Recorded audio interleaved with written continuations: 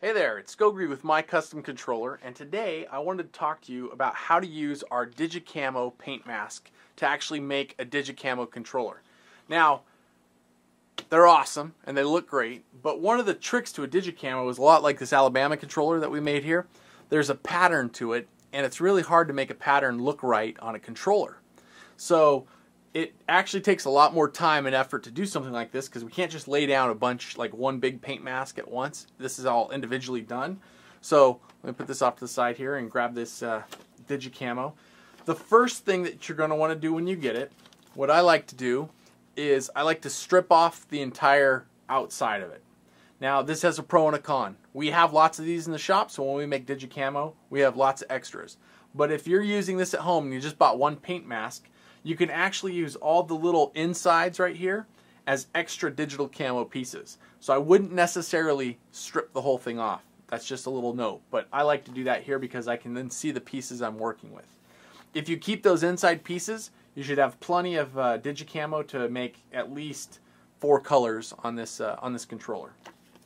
Now I'm not going to actually paint it in this video because this is part 1, but I'm going to show you the concept and the theory on how to use the paint mask.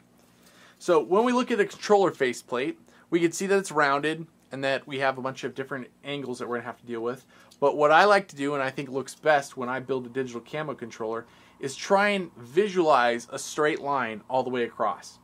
I find that Camo looks cool no matter how you wrap it around, but if you can keep every line on that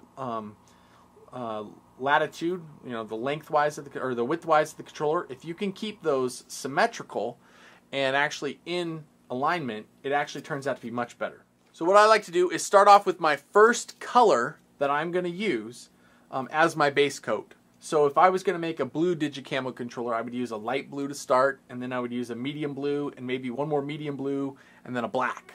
Or a medium blue, and then a navy blue. So you just want to bring your shades up. So you want to start with the lightest shade and increase as you go.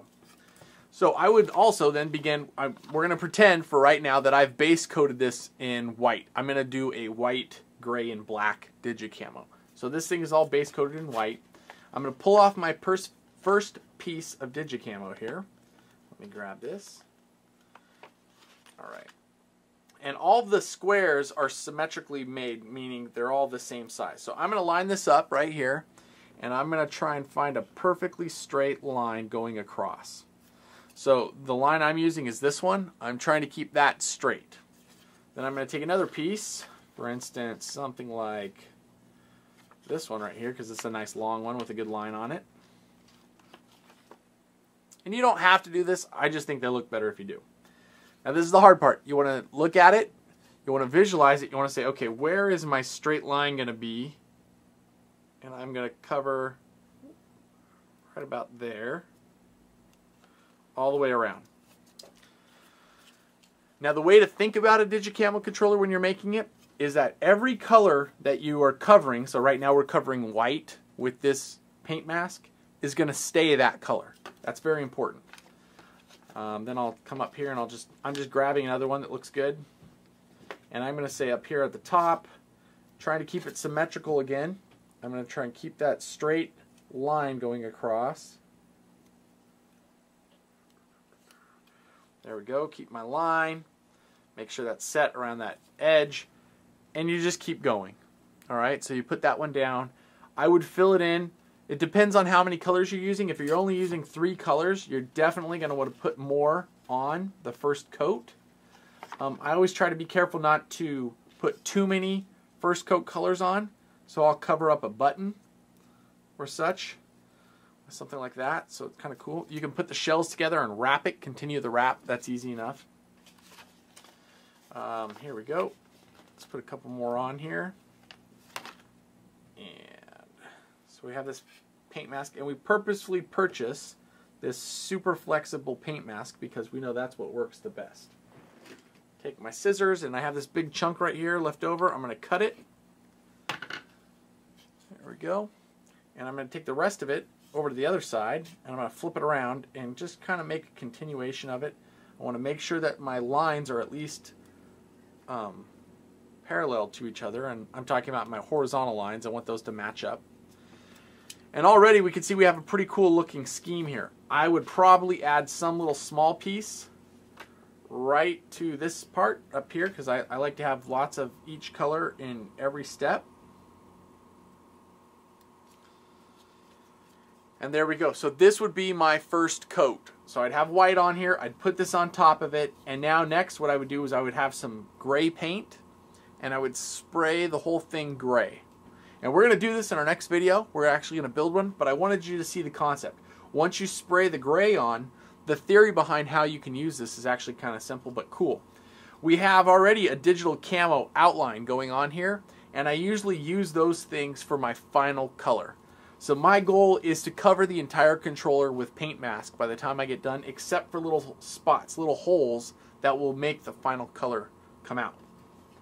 So if I had painted this all gray, I would then grab my next set. And another unique characteristic of digital camo is you want to have all the different colors in all the different areas. So for instance, right here we have this little break.